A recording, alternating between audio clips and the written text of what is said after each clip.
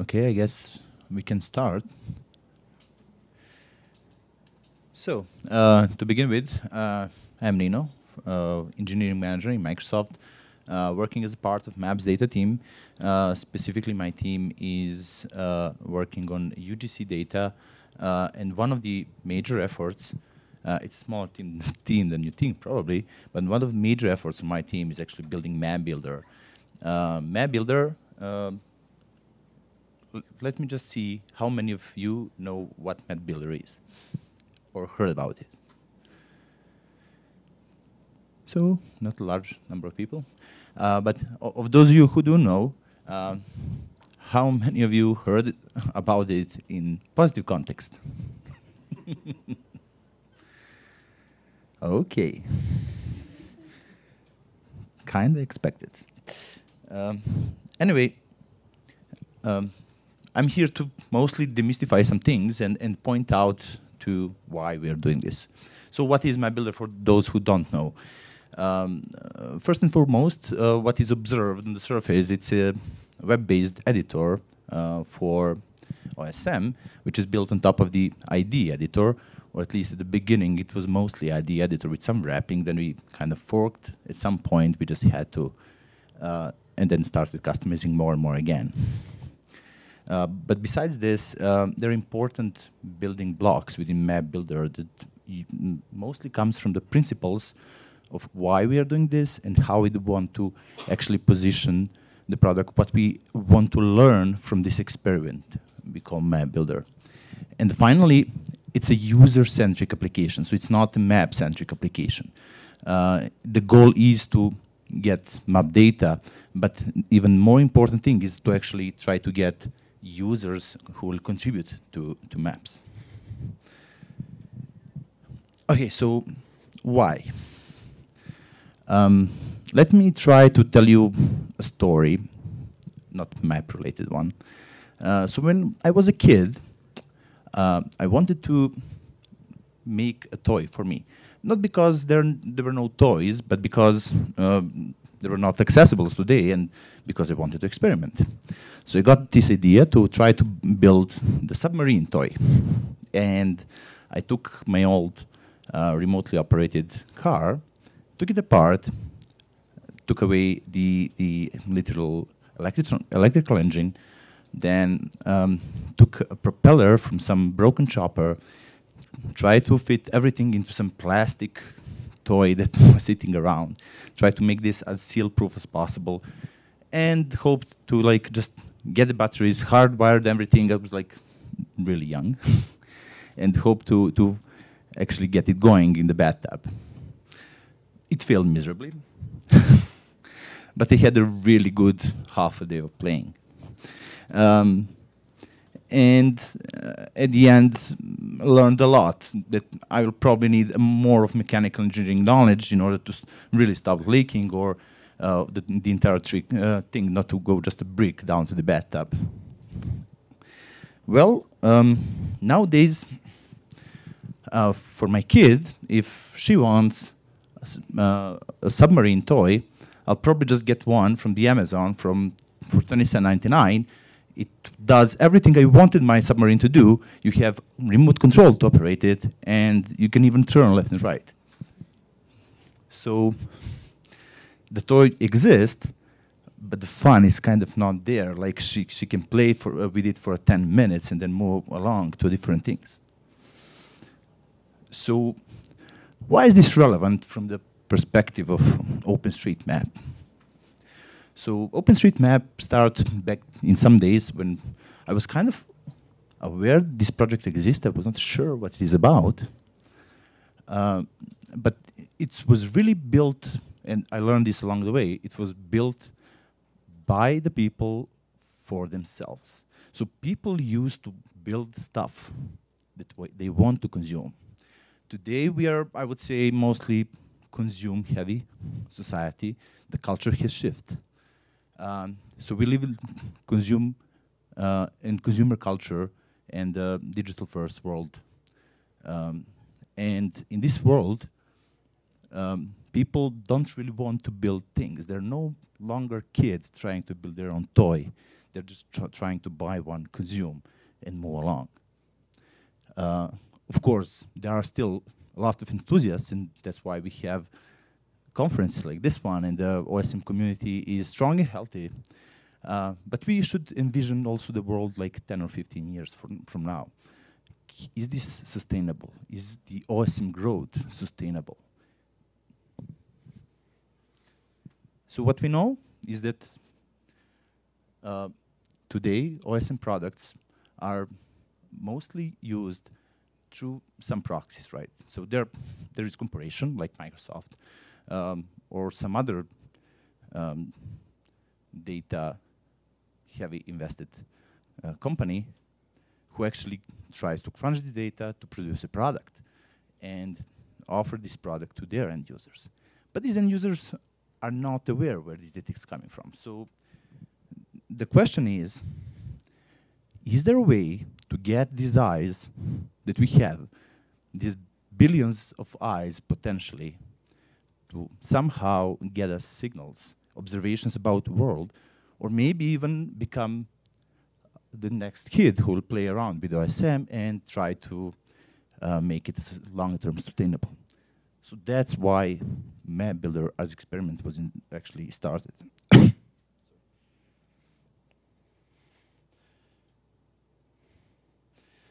And finally, the answer to the poll.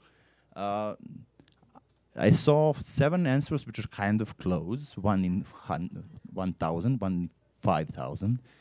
And the reason is exactly because, why I set up this logarithmic scale is because I imagine this is quite individual thing. Because for the one person who actually wants to contribute, it's 100% chance. For the person who doesn't want to contribute, it's a 0% chance. So you're answering from your own, probably, internal bias. And this is experiment that we ran for 2.5 years, and these numbers are for the desktop services of Bing Maps and our conversion rate from the Bing Maps users to actually Bing Maps, or in this case, OSM contributors. Now back to these building blocks that I mentioned. So, as I said, the web app is just the surface. So, in order to build such a product, we had to set some kind of foundation, some kind of guidelines and principles that we want to follow. And these, of course, start with discoverability, but then something which is not common with other OSM editors today, and that's what, like, built for simplicity, so for anyone to use, really, to educate rather than punish mistakes. Also to validate, because the number of bad edits is actually quite high. Can you try to guess how many bad edits we receive in percentage, like 1 to 100? Anyone? That's quite close, about 55%. And at the same time, we need to deal with all compliance, scalability issues. We do want to try to engage and entertain our users.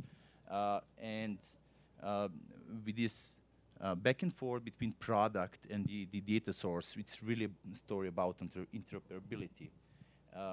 And ultimately, we want this experience to be rewarding for our users. So we want our users to love what they do, not necessarily Map Builder as a product, but mapping as a habit.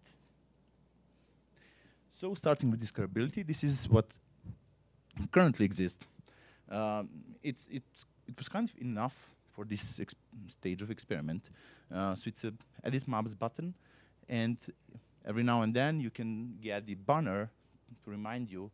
If you, in the case you haven't seen it, you can easily dismiss. And fast forward to simplicity.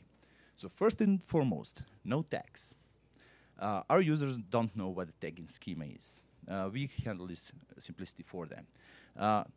Simple tools, meaning they're thinking in the context of natural entities. So house is not an area with some tags. House is just a house. Road is just a road, right? It's not a line string. Our types are visual.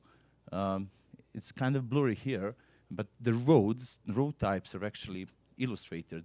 They have some names and explanations, but it's really about having also a visual clue to minimize the mistake, right? The details we can add are optional, and it also kind of blend in. So you can add a house, but you can also add the address, like street name, or if you know the street number, and so on, or the name of the building, if this is a building, right? But it's all optional, and we handle the complexity of translating this into the OSM schema. And this complexity is unveiled gradually so that every user goes as long as they want. And we found that this approach actually prevents mistakes. So it kind of fences user. It's not general purpose editor, but it's kind of making more streamlined approach. Then education. This is really important. Why my edits cannot be accepted? We even started sending messages to users about this. Then we have really detailed tooltip guidelines. We have visual guides that kind of explain also in text and image what the user is supposed to do. And as I said, visual types. And usually, some users, the motivation for like trying to map is really not clear. Some users just want to add their own house or business, right?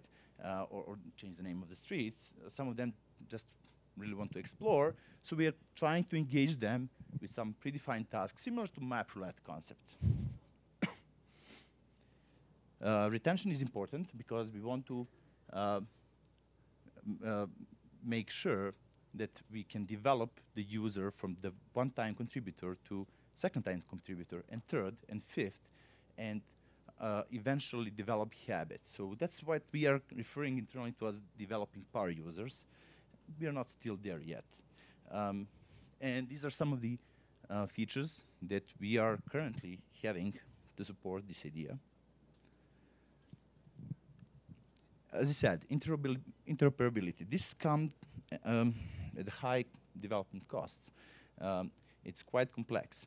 But we need to be integrated with the product. You cannot delight users if you're pulling them from their product if they are not aware that they're actually owning something, making some changes. So we are trying to delight them with letting them know how they change to the OSM, actually propagated all the way through the Bing maps, regardless if it is through Overture or directly.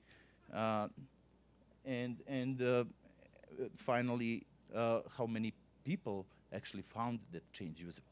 So it's kind of a reminding on a stake, right? Also, as you see, we do have some parts to integrate with the OSM itself.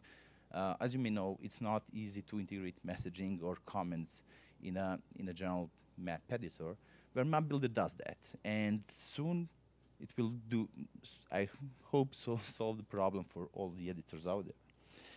So regarding experience, it's kind of self-explanatory. Besides rewards itself, the rewards may come from the recognition from the community. And of course, as I mentioned, validation is really important. We have this multi-level validation with ultimately the last fence being manual curation by our editors. And this is how this can look like for every user out there. So they're kind of tracking their change status. The scalability and compliance, as I said, are kept in relatively high standards. Okay, so this is probably the one thing that you know. The experiment was running on different kind of workarounds, right? So in order to make all this possible, we first try to just shovel everything under one proxy account. That didn't go well, so that account got blocked. We found the ultimate account workaround, which is sort of not preferred way to do it. And finally, after having deeper discussions of what we can do and helping actually the developing the necessary part of the infrastructure on the OSM website, we landed to something which we call seamless sign-on. You probably noticed that there is a different way how you sign in on the OSM website, and it can actually make the process much more streamlined. This is just a short demo on how this exists today. I pre-recorded it because it's a short talk.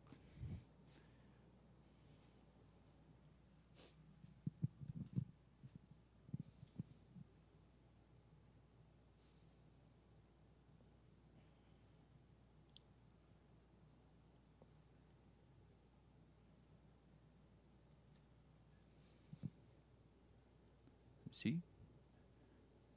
After drawing, click save. Essentially just authorizing. And the thing here is that this is not the front end only app. It does actually authenticate the service. So it authenticates the service on the back end to go and talk to OSM. So it allows pre-submit moderation. It also supports in-app comments and messaging, and globally available in all the Bing languages, and also have a responsive design. And as they say in these movie commercials in your theaters, summer 2024. Okay, so briefly down the road, after this huge release is done and we sunset the ultimate account approach, and hopefully all of you who used to hate MapBuilder start loving, we'll probably focus on further growing our users and hand-holding them to essentially become more of a better educated mappers, so that they know what they're doing, that they don't need this hand-holding anymore. And we'll probably focus on hyperlocal knowledge, because this seems something that even with the digital age, we don't really have a good answer to. Something that you just simply cannot do armchair. Think like expression or feeling that you had when visited place X. There's no way an AI today or in probably next 5+ years that can do so. Okay, thank you. I'll be probably on time or a bit over. If you have any questions. Thanks a lot.